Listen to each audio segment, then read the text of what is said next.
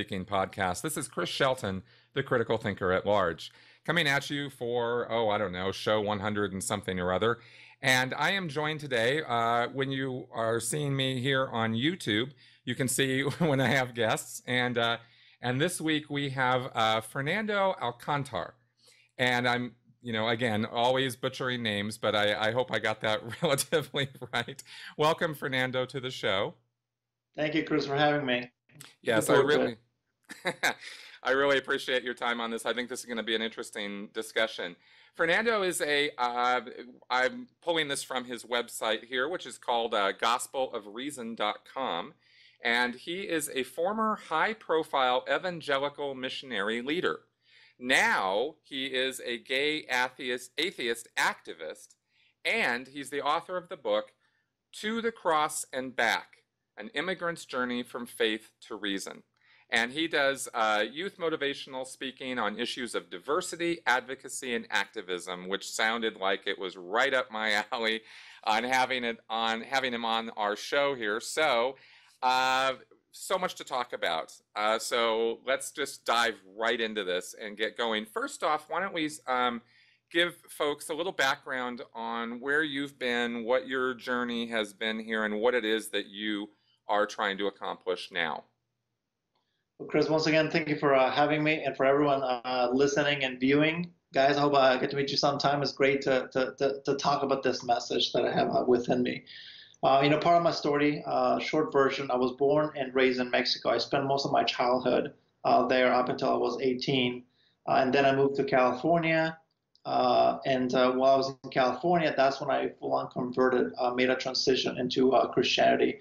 At the time when I made that change, I was going through a lot of very deep, troubling issues. I was struggling with depression, suicidal tendencies. I was in a very lost place, and religion was given to me as a way to kind of get out, an escape route per se.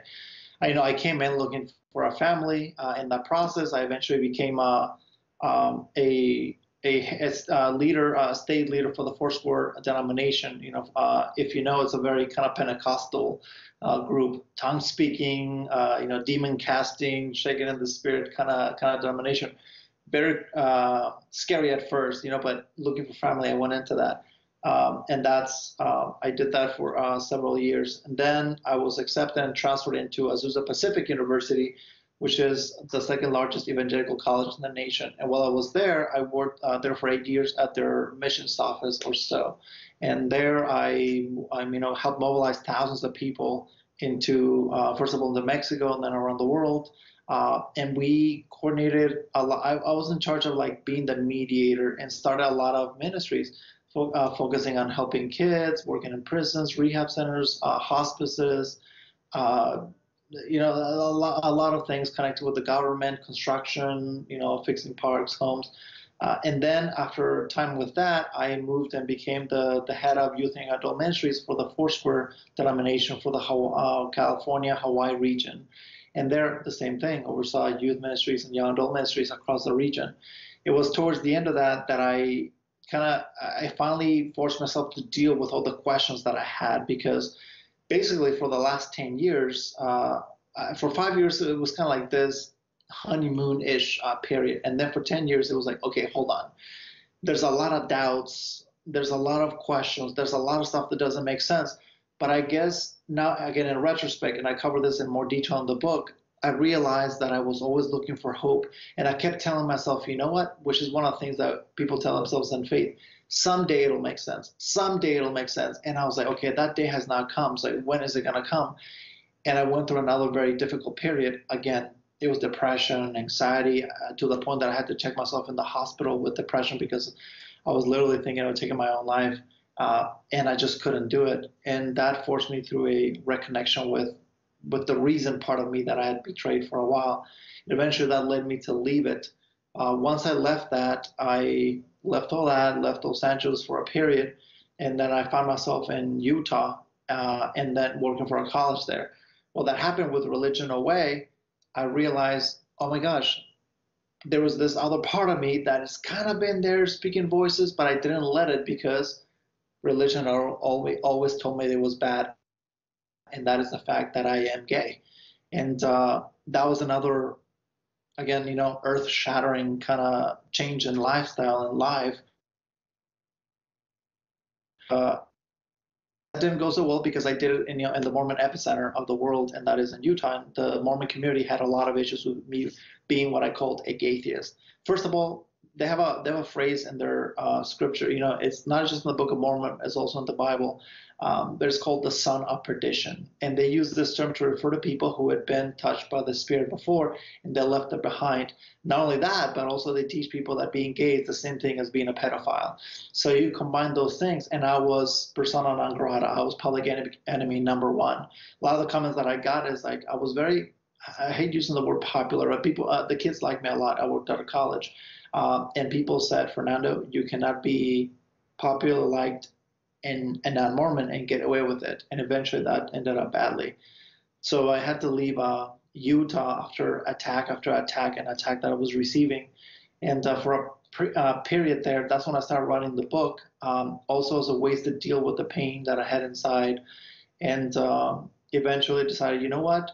Most people, at least it seemed like the story that I've seen from people that were like me, or that have gone through things like the ones I went through, they had two options, seems like. One, honestly, and as I hate saying this, but is kill themselves. If you look at the statistics, gay teenage Christians have some of the highest, if not the highest, rate of suicide in our country. That idea of, like, oh, but the Bible says this, but I'm feeling like this, and they find no point in between. And number two is lock themselves in the darkness and plan revenge. And to me, the way I saw it, I just didn't have it in me to add to either one of those. I want to think about my family. I want to think of the future. So when the book came out, To the Cross and Back, and I'd been speaking around, my message has been different.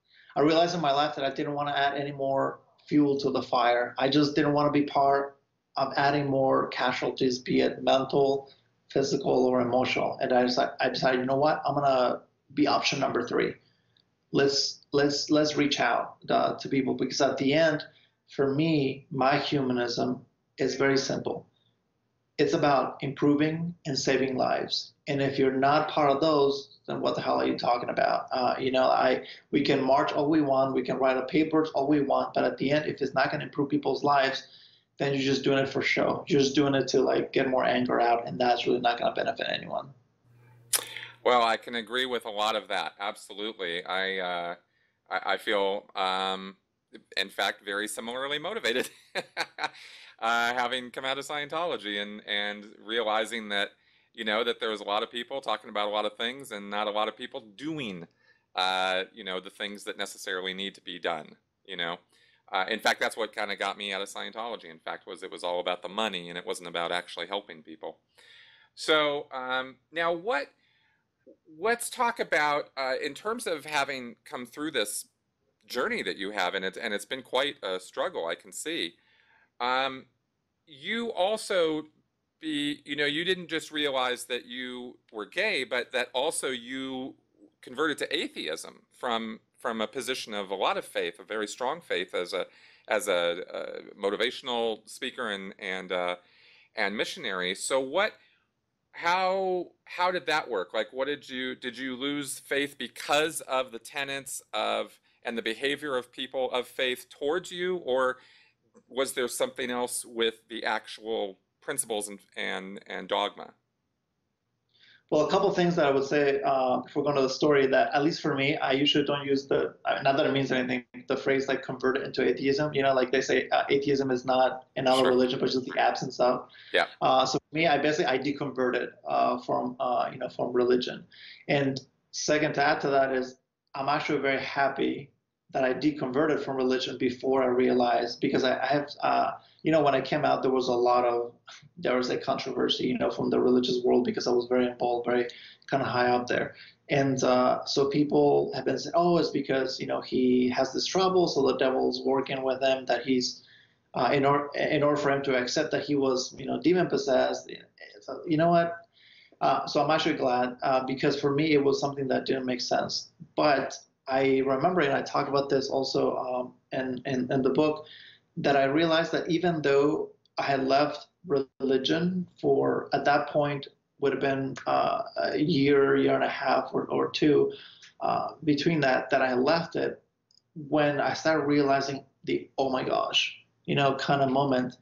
I realized that all that baggage that I've had for the last forever, it had been there, because I was told in Mexican macho Catholicism that, there's nothing worse than, and I quote, being used like a woman, and I get this, this misogyny that is instilled in that cultural, in that cultural religious, or that religious culture. And that was like, that's disgusting. Those are terms that I was told then. And when I was part of the Foursquare denomination, when I was this Pentecostal preacher, they told us very often that homosexuality is an abomination, as is found in the Bible. That God had created AIDS as a punishment for homosexuals, for their sin, and they even, preached that there was a possibility that AIDS was caused when men had sex with monkeys, an extension of their sinful desires for one another. Then when I attended Azusa Pacific University, in my abnormal psychology class, I was taught that it was something called gender identity disorder, that it was caused by the sins that I had committed, or sins that were committed against me. And then when I go to the United Methodist Church, when I go in, literally, the denomination was going through this huge conversation about homosexuality, and they were saying that it was going to be the issue that was going to divide the denomination in half. And so I have all this baggage, right? Even though I had left religion behind, that is still within my mind. Like all these ghosts, all these demons, probably using the word, like they were just there haunting me, because I realized I left it, but that was still part of me. Like I was still carrying these cultural chains. So when I'm confronted the question, I realized the reason why I'm saying no is because of all that crap that I had from behind. And it was a very difficult, there were a lot of tears. There was a lot of, and I had said like a lot. It was a lot of me just honestly just hugging the rug and being like, I can't. And at the time I'm in Utah, when there was no one around me, I have no friends, I have no family. I'm on a brand new place. I left everyone behind, no one even to call.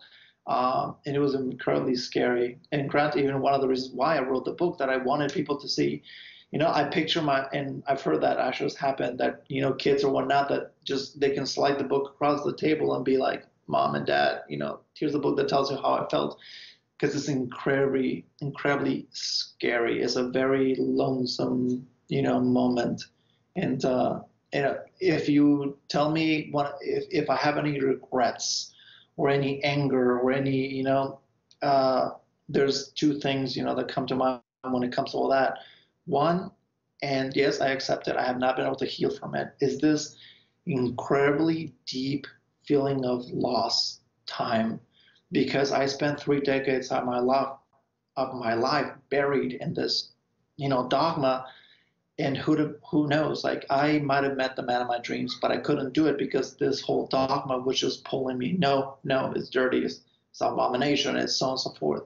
So it's that, and then second, it's this honest anger. I try to be as positive as I can, and I understand religious freedom and speech and so on and so forth, but we have to be very cautious that particular freedom does not equate with preventing people from finding themselves, because I was one of the lucky ones. I was able to get out. I was able to find myself, granted a little bit later in the game, but if I can, and I'll try my darnest, so young people who come behind us, they don't have to go through that as well.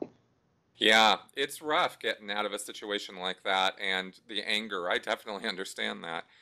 And yet you and I also have come to a place where we do preach religious tolerance and attempts to to build bridges, to cross those divides that people seem bound and determined to create. Because of their religious belief or because of their lack of religious belief, because you get it on both ends. What's been your experience with that, having come out of a religious community or communities, all these groups you were involved with, and the amount of time you spent working on that? Now you're working in the atheist community. What has been your experience there? I'll start by giving you an example. here at the school where I work now, I created an event, a large event called Global Week, and you see the poster there to the right, it's long. And basically, it's a week-long series of events that deal with diversity, social justice issues. And every year, one of the things that I do, I put together programs related to, religious communication, and we have people from Christianity, from Islam, from Hinduism. And I've been the one that Christianity, obviously, that includes the humanist population.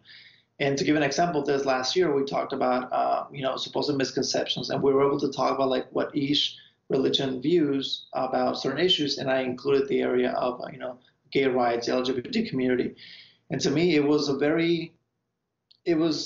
two sides to the same coin, because one, I was happy. Hey guys, we can have people from a array of belief or not lack of belief, and be able to talk like adults, be able to have a good conversation, respectful. You tell me, you tell me.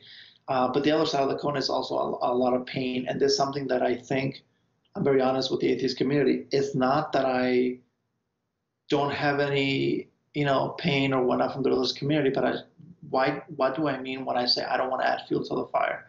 So I'm talking to this group, the room is full, and I have this conversation. I'm talking to the leaders, and I tell them, like the story that I was telling you, there was these two doors, and I created the third one. And I'm listening to this one student in front of the whole group, one of the leader of the Christian Fellowship, and he says that he wishes the Bible didn't say so, that the Bible is against homosexuality. He says, but the Bible says so, so I'm still gonna do it, So it's like, okay. But in the way I see it, for me, is that every big change, including my personal change, it didn't happen overnight. For me, it was a process of at least 10 years of deconversion. So I know that for now, when I'm talking to all these people, I know that mentality, if mine didn't change overnight, there's no way that someone else's mentality is going to change, like the same way. So I'm thinking to myself, this is the process. And I kid you not, like this particular group with Christian Fellowship, they know I'm out as a gay atheist. They know that, but nonetheless, it's an incredible friendship, because they know I will listen and that they will listen. And I know that in this conversation, the views that they had that were taught, very biased and very limited, they're kind of those models or biases that they were taught, they're changing because they're meeting someone who's different. Because here's the final note on this one. People are not going to change their minds, and they're not going to change their hearts because you shout at them, because you curse them, because you tag their doors, because whatever. They're not going to happen because of that. The change will come because they met someone. If you look at statistics, if you look at politicians, most people that have changed their minds regarding this issue is because they met someone who lived in that situation, because their kid came out, because their father, neighbor's cousin, someone came out, and they realize it. So I want to be that story. Here's my story, not just within the book, but the one that I preach, when I go out. Here's someone who has that story. Know me, know my name, know my background, know my pain, for crying out loud. And that can give you something else that just is different than what you've read about from, thousands of years ago. Right. Now, and that's good. That's perfect. On the atheist side, I want to switch gears for just a second, ask you about something else related. You are obviously not shy. You're not introverted. You're not like pulling back. You are out there. You're. So I've heard. Yeah, and these are all very, very good things. There are people in the atheist world, let's talk about this community for a second, who come out of religion, right? Like you have, bitter, upset, angry, at the wasted time, at the lies, at the that they now feel. I mean, I'm not trying to, deride people who have faith and say, well, it's all just a big lie and you're an idiot for believing it. What I'm saying is that people who come out of religion feel that what they believed before is not true anymore, and that they can sometimes be very upset about that. Their response is to pull in the flippers, and their degree of advocacy or activism is to simply speak angrily about religion. right? Because they're still feeling the pain and the upset of what they've experienced. And they don't necessarily bounce back very quickly from that. You mentioned, that it's taken a number of years of your decompression, right? And I understand that. What advice would you have, or what do you think? What should we be talking about or telling people who are in that place, to kind of help get them through that and maybe release some of that anger or let go of some of that and be able to come to a place of more tolerance or agreement or compassion or understanding or a willingness to communicate across the aisle? What would you say about that? I think I would say two main things that we should say. Number one is, I understand you. And particularly, especially me, because I was there, and I understand the pain. And I think the thing that we have to say to people is, just because you left religion doesn't mean you're done with your healing. And there's a term, I forget at this moment, but it's very similar to post-traumatic stress disorder. People who come out of religion, they come out very messed up. And I would have used another word, but I don't know if it's allowed on this show. But it's very messed up. Because you can say whatever you want. And so be it. Then people come out very fucked up. When you come out of religion, it's this incredibly, again, earth-shattering moment, because have you seen the movie Mrs. Doubtfire? Yeah. Well, and I guess people who grew up atheists, they probably don't understand this feeling. But to put it in that context, Robin Williams, he lost the kid, so he dresses up as a woman. He creates this character, Mrs. Doubtfire, to go into this family. And then, he lives, people fall in love with Mrs. Doubtfire, and then come towards the end of the movie, the makeup comes down and they realize, oh my gosh, Mrs. Doubtfire was made up the whole time, and they're in shock. That's kind of the way it feels coming out of religion. Like, this was your best friend. This whole thing that everyone talked about, it becomes your identity, and all of a sudden it turns out it's a huge lie. So even though you're able to leave it, that pain of one, yes, the anger because, we were given a huge lie. Number two, my life was affected because for example, like me, I didn't realize I was gay, and that's a huge moment of loss. That's huge pain. But third, there's this feeling of betrayal because we lost something that we loved, something that held our lives together. We lost it. So that's why I said, number one, I said to the atheist community, I understand you. I hear you. And there's nothing I can say that is going to be more important than validating your pain and the sense of loss that you have, because I know I felt it too as well. But coming down to number two, and understanding that pain, I try to organize my priorities. And I do this because I teach ethics. And to me, it's very interesting. That's something that I've done with the Secular Student Alliance. I teach ethics. Is there morality outside of religion? I believe there is. Different conversation. But part of those exercises is organizing your priorities, and there's different levels. And there's a term that I use that some ethicists also use. It's called level zero.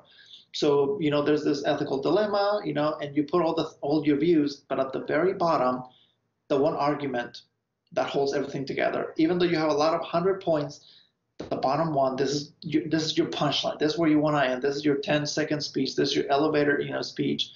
And I said at the beginning, for me, humanism, or even humanity in general, it's about improving and saving lives. So once you accept, okay, this thing was completely wrong, it screwed up my life, so on and so forth, give yourself a time to heal. Accept the fullness, which is what I did. Oh my gosh, religion caused me to not realize I was gay. Religion caused me to not have a real career for a lot of people. Religion caused me to lose my family. Religion caused me da-da-da. And go through that process of grieving and healing. But once that is through, remember that we're still on this earth, and the time that we have left, why not use it for some good? So for me, I organize my priorities, and that's what I recommend for everyone who's going through that as well. Maybe for me, that is what it is. If we use something else, think about it. But if it's about improving and saving lives, then all the other crap that is on the top, I'll just make it fall through that. So if I go to a conference, or if I put together events where I have the religious community, yes, getting even is maybe somewhere on the list, or maybe tell them, giving a little piece of my mind, that might be on the list, and so on and so forth. But my level 0 comment is improving and saving lives. So if I can convince the Christian community to stop bashing or stop traumatizing other people, I think that is a win. If I can work with them and being part of activists and supporting the Black community, the Hispanic community, the so on and so forth community, that is a step in the right direction. If we can prevent the pain and the bickering, the bitching that just happens between one another, and we focus on things of value that can really improve our lives, that is a step in the right direction, because people do not change their minds and their hearts overnight. It didn't happen to me. It's not going to happen with you. But I think in the step in the right direction is we say, guys, our humanity, what if it's about improving and saving lives? Then we're going in the right way. Excellent. Excellent. You have, from the talks that I've seen and you know what I've read and seen from your communications in the past, you have pretty strong views about the atheist community and their responsibility to actually reach out to those in the religious community who are on the fence, who are doubting, who are struggling with their identity or their faith, because there are people out there who are in that situation, and they kind of say, you know, and sometimes those people clam up. They don't necessarily know who to talk to. They don't know what to say. They're struggling. You've said that you, and you also, as we mentioned before, you want to create missionaries of reason. Let's talk about this now. What do you want to see exactly? What would be the ideal for you in your work in this area? So missionaries of reason. One of the quotes that I keep putting out that I think people catch up on is that law, and I said this in the book as well, love and reason should not, loving and thinking should not be at odds. So love and reason cannot be enemies.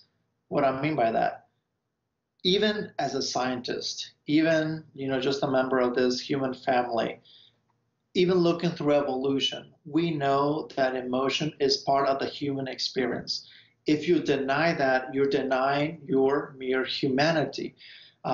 Because of that pain that I talked about in the last during the last question, a lot of people, and I've seen this, they still have not gone completely applied through the healing process. Or, you know, again, their priorities are in a different order than mine, and they see the use of emotion to communicate as a way to backtrack and going back to religion and giving them a space in their conversation. But you know, and I say to them, guys, I was Pentecostal. I spoke in tongues, cast a demon, and we literally, I remember a very famous phrase that we used there was, you know, God, I'm not going to listen to my head. I'm going to listen to my heart, because that's where you're speaking. And I unfortunately did that for many years. So I get you. I get you that this happened, and people take advantage of emotion to convince them to go a different route, like Scientology or, you know, Pentecostalism or whatnot, so on and so forth. But what I tell people is, if you let them get away with that, you're giving them authority. You're giving the power to call love to have a monopoly on love, and that goes against what we've seen through the history of humanity. Nonetheless, what I would say, even if like this, if my goal at the end of the line is to improve and save lives, reason or knowledge is definitely my engine, but love is the method and the path that I use. Because, and we know this, if you want to talk about adrenaline, if you want to talk about endorphins or whatever else, that is a memorable way. Love is not just a little lovey-dovey, you know, kind of phrase, oh, let's all get together and so on and so forth. Love is a way of communication. It's a way to connect with someone. You look at them in the eye, you understand the pain, you hold someone's hand, you give them aid when it is needed. That is part of the communication. If you believe that love is not a way or a method, maybe you just haven't explored the full capacity of what love is. I was mentioning when I just spoke at the American Atheist Convention in South Carolina, and people were really shocked, and I was surprised, like, oh, they've never heard a message like this, and I'm thinking, how is that possible? Because I shared the death of my stepfather, and there's another segment that is in the book as well. He was electrocuted, and I had to find the body, and it was a very traumatic experience. But I said, in that moment when I was at my weakest, it was the religious community that came and said, let me help you. God can heal you, so on and so forth. And I'm like, where were the atheists? The atheists, they might have been marching somewhere, towards my cause, but they were not there holding my hand. They're allowing other people to call a monopoly on love, and they're the ones actually doing some of this loving. So what is my goal? Why missionaries of reason? I was a globe-trotting missionary for the Pacific, and I was in Africa, I was in Latin America, I was in Asia, I was traveling all over the place, doing all these things. I've learned that one, love is a human emotion that extends beyond religion. It's part of the human experience. But number two, because of that, they've been very organized. Here's the mission trips, here's the crusade, here's the discipling. So those skills, those processes, they actually work, not because there's a deity behind them, because those social constructs actually provide a positive result. So I would like to see, when it comes to, again, reason is it's going to be the engine, love is going to be the method, but the goal of this is to improve and save lives. So say the atheist community, guys, let's do that. Let's go be missionaries to that which we believe can actually improve and save lives, and that is this gospel of reason. And that's the reason why my website is called that. We have these news that can save lives, that can improve them: equality, service, charity, leadership, organization, structure, all these elements, science, improvements, they can improve lives. So let's go ahead and use them. And I go, and unfortunately, good thing, bad thing, the majority of the people that catch on to this message are young people, because the millennial generation, they've grown up in the most diverse, generation. They're the most diverse, civically engaged generation of American history, and they're not too big on holding on to like the past. They've grown up differently, and they're like, yeah, that's what we do. And everywhere I go, including with the Secular Student Alliance, every time I talk to college students, they want to do that. They don't want to go to college just to become to become some employee. They want to become a person. And if we don't provide those elements of service, of leadership, of training, of so on and so forth, they're going to go somewhere else where they can find them. So I'm saying, guys, atheist community, humanist community, wake up. Love is not something that just belongs to a particular group. It belongs to humanity. So I'm putting my flag on the ground and saying, this belongs to me as well. And I use that as a way to communicate, not just about my life, the people in front of me, but let's provide some help, because people are dying. You cannot, especially nowadays, you cannot turn on the TV without seeing another shooting, without seeing another hurricane, another earthquake, another dialogue, another war. We need people who step in the middle. March all you want and write papers if you want, but get in the middle where people are bleeding, where people are crying, because that is what's going to make a difference. And what would that, and that, again, spot on, what would that look like for your average Joe? What is the call to action here? What is it that you would really like to see people doing? One of my other mantras or so that people have been catching on, I say, thoughts and prayers are for show. Time and funds is how you prove and save lives. So that's another tangible. When you're religious, it's very easy to identify. Oh, the Christian fellowship for this and that, the Christian council for service, that is very easy to identify. But when it comes to humanism, it's not a specific group that you can find them anywhere. So if I say like that, okay, they got thoughts and prayers and so forth, time and funds, in that sense. So for average Joe, how do you do it? Let's start with let's start with the funds. That second part, the financing. You see catastrophes happening, like the earthquakes in Mexico, the hurricanes in America, the Caribbean. That's a way. You provide for something that is happening. You send, obviously, a good organization. Also see the Freedom from Religion Foundation has been doing that activism as well. So that's a way. Second, you support, especially for the older generation, you support the young people who want to go on these, which is kind of what I was that young person. I was sponsored by churches and went out and did this missionarizing. So I would say the same thing. If you can go, there's a phrase also we have in Mexico, says, si tus pasos no van tus pesos. Pasos and pesos, like a play on words. So basically translated means, if your steps can go, your pesos or your dollars will. So if you can go, then you send someone else who can do it. Second, that part. So time and funds. Funds is how you do it. You sponsor organizations, or you sponsor people to go and do the service that you can't do yourself. So on the time, that's your investment. What I did out there, and some of the best, most life-changing stories that I had in my time in evangelism, was they were not when I was inside of the church, was when I was a missionary, when I was in Kenya working with the orphanage, when I was in, Latin America building homes or helping first aid, when I was in, whatever, Asia at Mother Teresa's Home for the Dying, and I saw the people that came in and day out seeking for help. People, I think that was it's part ingrained in the culture of the religious community, but I think it's successful not because, again, there's a deity, but because of humanity. So when it comes to time, these organization guys helping and volunteering with issues of human trafficking, with issues of the LGBT inequality, with issues of homelessness, Habitat for Humanity, so on and so forth. The atheist community, we've gotten too comfortable with just sitting back and sometimes, yes, sending $1 or $2 or going to the march once a year and so on and so forth. And we don't realize that this array of options are out there, but we just don't know it because they're not centralized. Again, and I love these organizations like, the American Human Association or the American, all these other humanist, atheist, agnostic kind of groups. But there's a lot of let's send a letter to Congress and so on and so forth, which, again, they're useful. I'm not bashing them. I think they're amazing.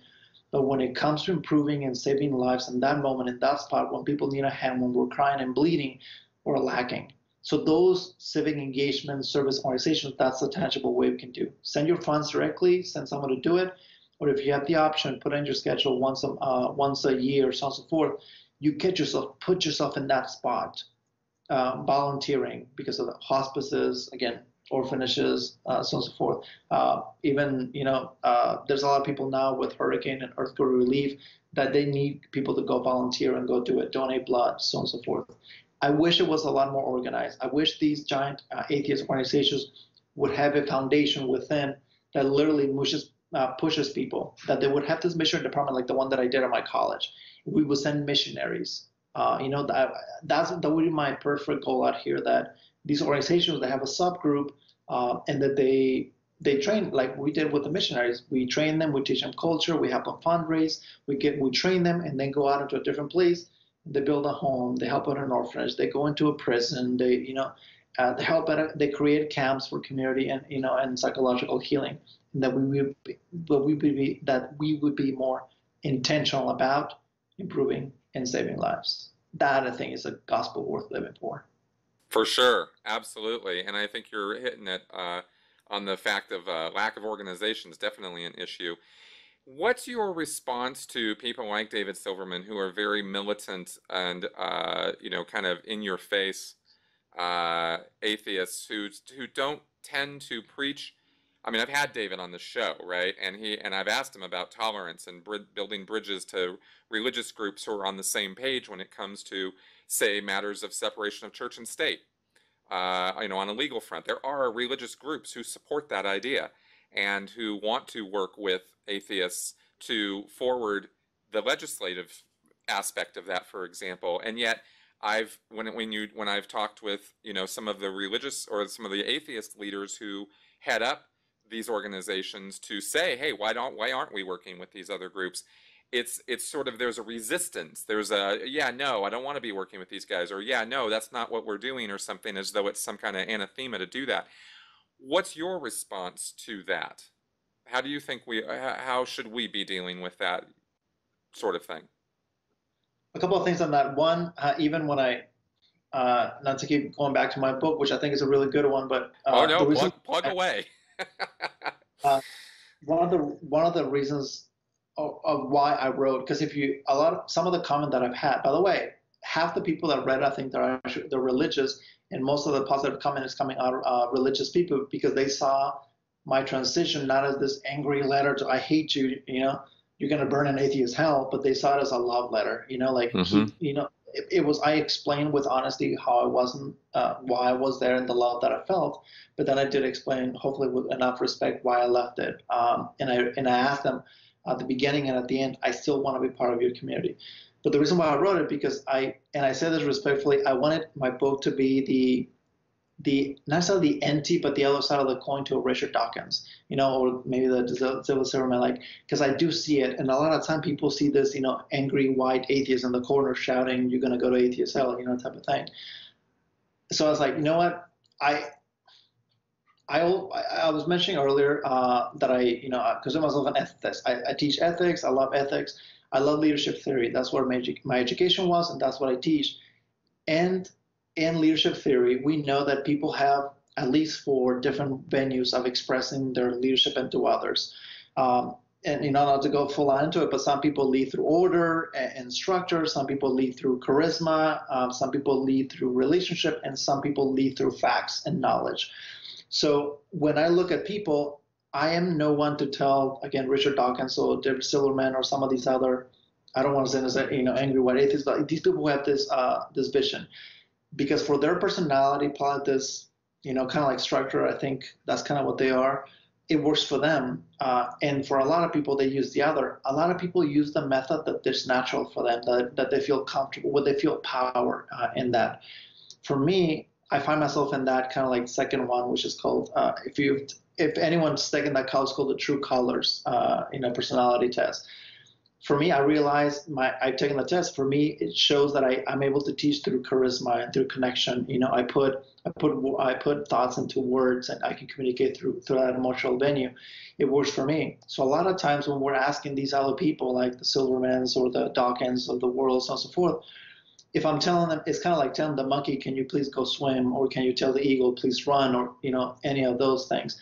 So what I'm telling people is find your skills, your skill set. Is it structure, order? Great. If it's charisma and energy, if it's relationship or knowledge, find what you're good at. Take some of these personality tests and know your strengths and channel your energy through those. That's what I did. But second, don't stop there. Find other people's strengths and use them. So, for example, I would say to the Dawkins and Silvermans, what you're doing may be great, but at best it's incomplete, because the narrative of the human experience is way more than that. It works good for you, and you find passion when you communicate like that, but you're maybe leaving 3/4 of the population outside. So what I do with me, I bring people that I like smart people who disagree with me and also on the style. So I tell people, like, again, the Dawkins or Silvermans, add people like Fernando, add people that have other gifts of communicating than you do. Unfortunately, it's one of the things that I've seen, not just in atheism, but I've seen it in politics and religion. A lot of times, that gold personality, the again, structure, order, this is the way, they tend to be the ones higher up in leadership, just because they come across as the ones that, again, order and structure, one more of a managerial skill could it look like. But that is one of the biggest misconceptions in leadership. And the other 3 sometimes get left on the side. So I've tried to learn how to communicate with the other groups. So I'm saying to people, don't sacrifice the human experience. There's a bunch of other people. And I think our role as leaders is be able to identify that. Let's bring them in, the people who lead differently than we do, because they're going to help us reach out to people who are different than us, who listen and learn differently than we do. Exactly. I think the challenges in the atheist community are the perception, for one, because at least according to surveys, the atheists are more badly regarded in the United States than Islamic terrorists. I mean, it's pretty bad. And I think that angry white male thing has something to do with that. And I think also and it's a challenge because, like I mentioned earlier in the show, people come out of religion and they are angry because they feel they have a paradigm shift or a deconversion. And they look at, all the years and dogma and things that they accepted, and they go, well, that just doesn't work for me anymore. And it so much doesn't work that actually I wasted all that time. And they are angry, and they need to deal with that anger. But I think that when we're talking about a movement, I think I'm on the same page as you as far as, like, we need to be building those bridges and reaching out and working with others. Because that is the best way to go about helping people. My again, organizing the things, my level 0, it is not to bring down religion. My level 0 is to improve and save lives. And I think when you put things in a different perspective, the stars start, to align in a different direction. So I think, again, what I keep telling to the community. Again, I respect your journey, and the reason why I even picked that title for To the Cross and Back is because I know that we're all on a journey. It's a path, for me it was, and I eventually came back. So we're on a journey, but that journey is not just about deconverting. That journey is also about healing. That journey is about learning to communicate with people who are different and finding your own vision within that. So I tell people, if you find it within you, put those just think about it. What were your top 10 priorities in life? Okay, bringing down religion could be one of them, or so on and so forth. But is that more important than improving and saving lives? And if that's not, maybe put it up and move them around. And if this is the level 0, this is the most important thing out here, then you're gonna see it doesn't really matter whom I work with, because I'm not here to attack the Christians or the Muslims or the Buddhists or the so on and so forth. I'm here to improve lives. And at this point, this common denominator that we all have, we are humans who bleed, who cry, who need, who thirst, who hunger. And that's something that can definitely unite us, because it's not to bring down anyone, it's about improving. And I think, like I was saying, a lot of people change their minds about gays and lesbians and whatnot because they met someone and they realize that these were good people, and I think it happens with the same way. If someone meets an atheist who cares about humanity as much as they do, they're going to see, what? It is not this particular atheist that is making them the angry white atheist in the corner shouting, go to atheist hell. But it's a human who cares about the same things that I do. And that makes you see someone as part of your community. And you cannot raise your hand or your anger against someone who's part of a different community. If love is our motto, that you can communicate with that. It doesn't need a language or a culture. It just speaks for itself. Excellent. You clearly are behind the idea of activism as an atheist, and there are atheists, more than a couple I've seen over the last couple of years, who push back on that simply on the principle of, hey, look, the only thing that we all got in common is a lack of belief in God as the atheists, right? And I'm not into this whole social justice thing or activism thing. And they kind of treat atheism more as a social activity or something. It's a common platform from which they can communicate to others. But when in terms of actually going out and doing something, not so much, What's your response to that? I mean, I'm surely you've run into some resistance in that form over the time that you've been talking about this. Yes, there's a lot of people. I guess I would say that even more than a social group, I think for a significant percentage of the atheist community is that they see their atheism as an intellectual exercise, a way to find out, or a way to find out how much the other side is wrong. So in that sense, I think, again, I definitely don't have a problem with academic research or whatnot, because that's what led me out of religion. But I keep saying it's not that it's wrong, it's just that it's incomplete. So the fullness of the human experience involves a lot more elements than just learning more. At the end, we need community. At the end, we need survival. At the end, we need something to feed our emotional, psychological aspect, of our humanity. So the intellectual, I think, again, it's kind of like when, they say a good diet is not just the absence of one thing, but it's a good combination of everything. It's the same way with your humanity. The intellectual exercise is a great thing. Let's become smarter. Let's write papers, so on and so forth. But don't sacrifice the other parts, because you're going to, like what happens, people just go on a particular diet, One of the things I remember my English professor said, the thing with diet, is die, and then you put a cross on it. It's like, oh, that makes sense with the word diet. So I think it's the same way. If you go into a diet of your human experience, you're going to get sick. You're going to become incomplete. You're not going to be the healthiest. And anger, my friends, it is a consequence of, bad mental health or emotional health. This anger, this so on and so forth. So when it comes to the diet, because I don't want you to die, it's that what are the other elements of the human experience?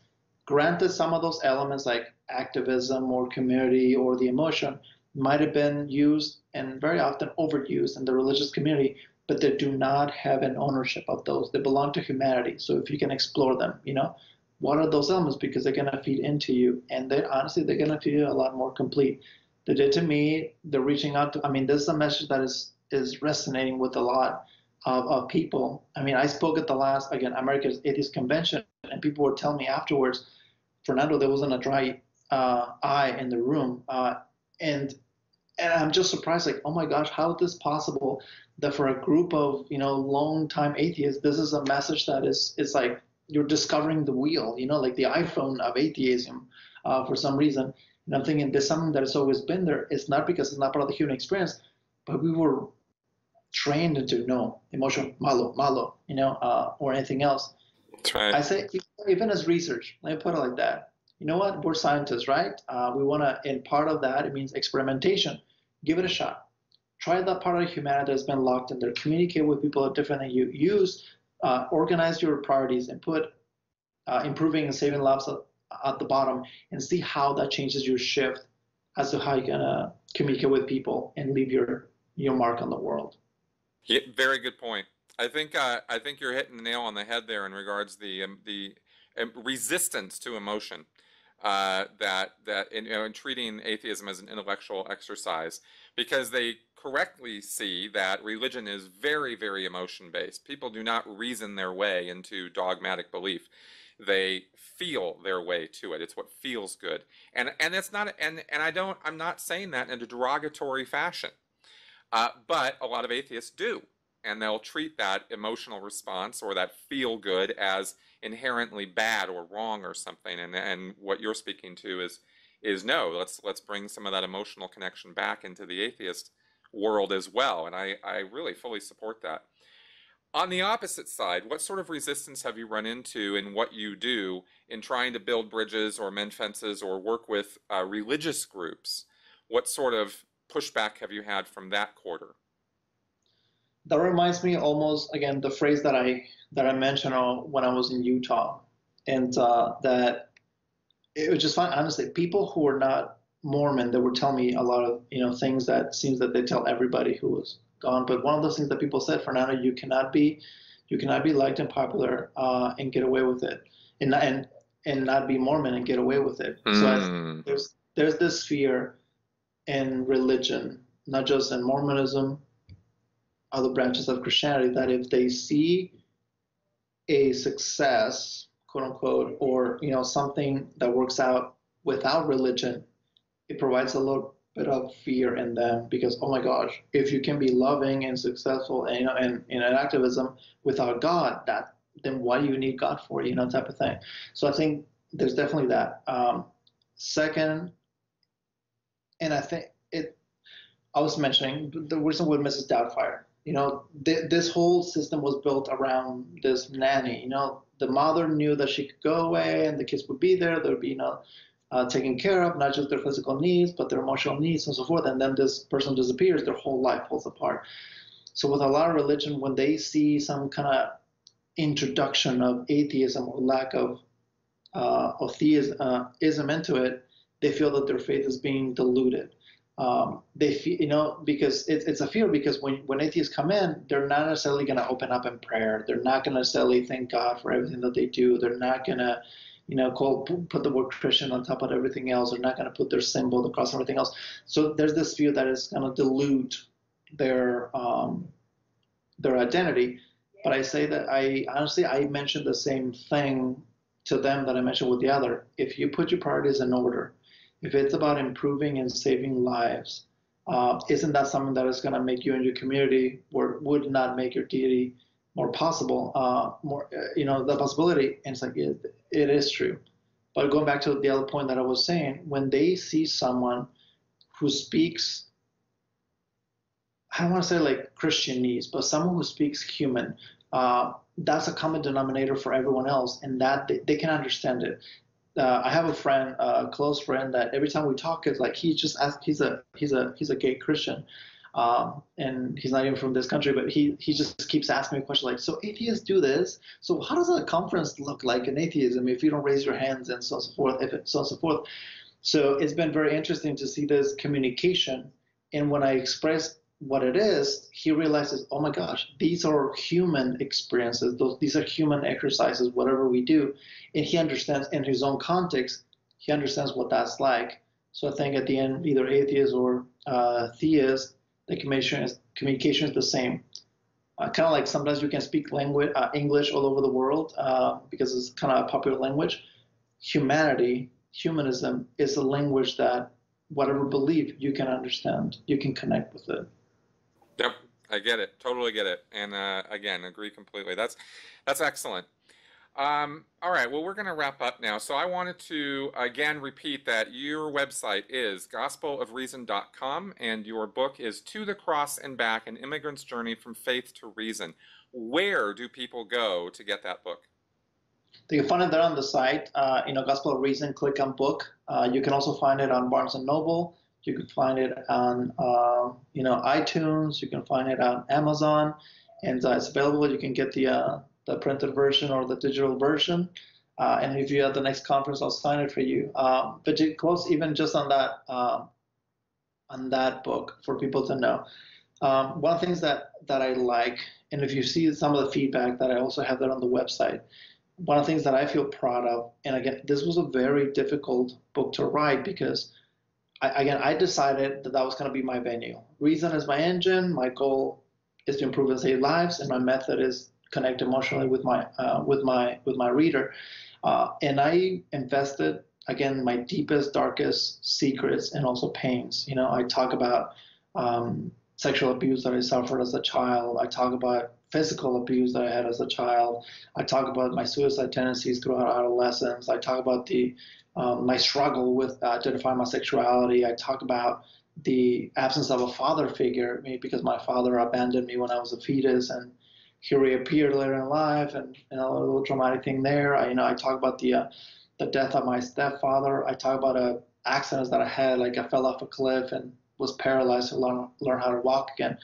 Wow. So all these segments that talk about elements of the human experience is not To the Cross and Back. It is not a I hate God book per se. It is not a NT. This is how I put simply humanity front and center. And part of that experience is religion. Part of that, but the other elements are, loss, pain, joy. And that is a book for people simply to say, you know what? I'm not alone in this world. Someone else has gone through that as well, and I can make it happen.